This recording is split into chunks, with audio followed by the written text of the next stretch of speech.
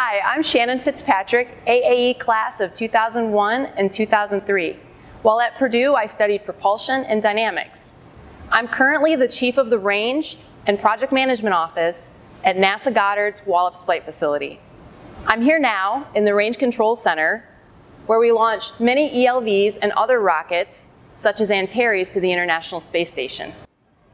My fondest memories of my time at Purdue is definitely the camaraderie amongst the other aero students and the many late nights spent in the top floor study lounge and computer lab of Grissom Hall.